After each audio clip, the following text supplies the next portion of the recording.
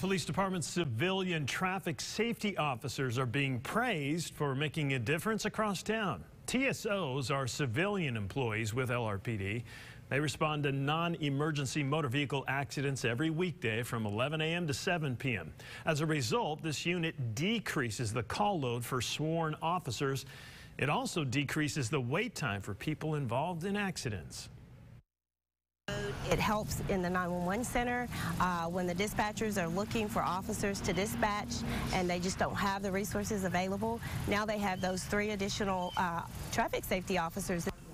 The TSO unit, by the way, has responded to over 600 calls since it hit the streets in April.